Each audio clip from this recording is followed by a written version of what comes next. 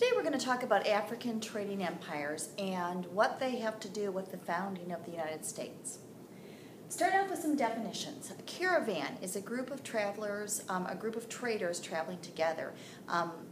If you've ever seen the minivan, I think it's Dodge Caravan, a lot of people traveling together. That's what a caravan was. They did it for safety and just for convenience.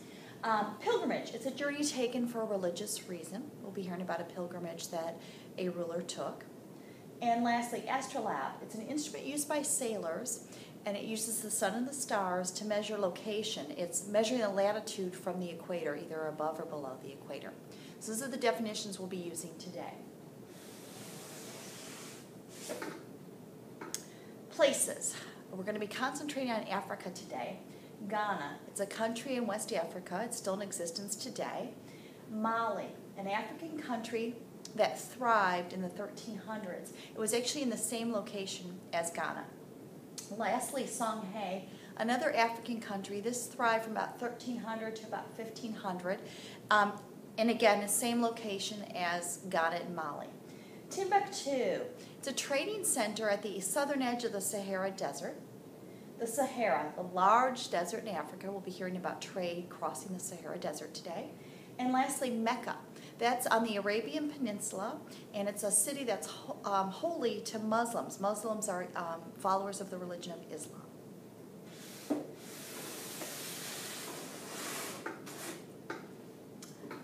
All right, so starting off in about the year 700. So I told you we'd be going way back in history to talk about the founding of the U.S. We're going way, way back. About 700, a country called Ghana was thriving. It was called the City of Gold.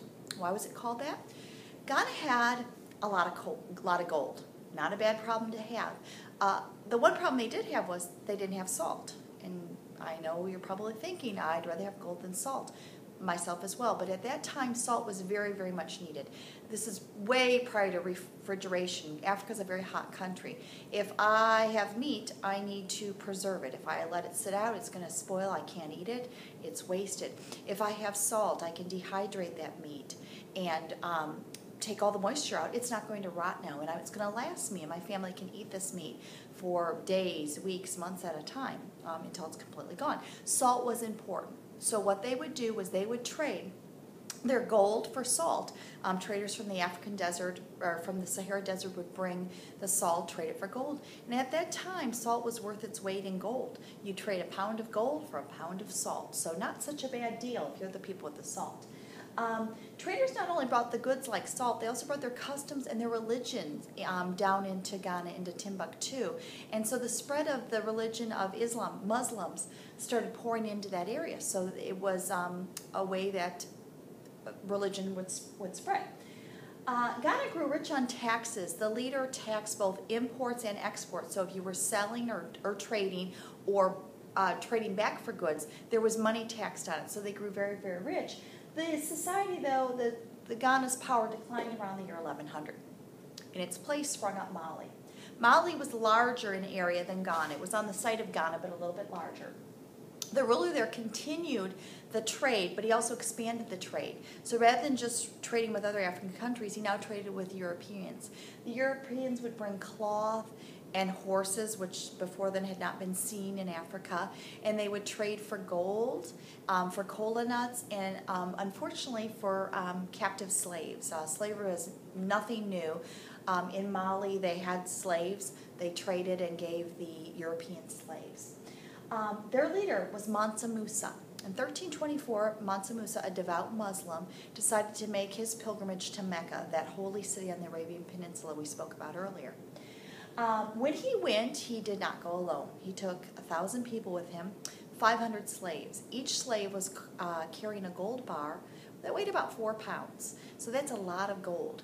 Along the way, they strengthened the economies of all the places they crossed because they spent their gold along the way.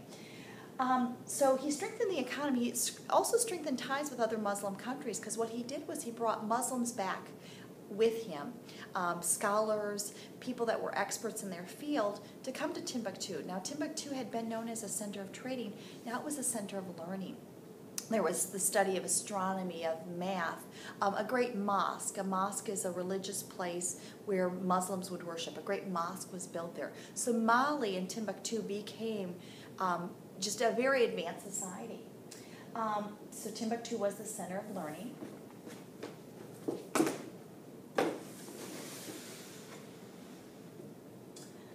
Lastly, in this area, Songhai sprung up. Same area as Mali and Ghana, much larger than the two of them. And it was a thriving economy from about 1300 to 1500. People in Europe were learning about the geography of Africa and Asia, and that made them, once they knew what these places were like, it made them confident, it made them want to explore more and find out what these other places in the world were like. And that will lead to further European exploration until finally, down the road, they're going to go beyond Africa, beyond Asia, and discover a new continent that they didn't even know existed.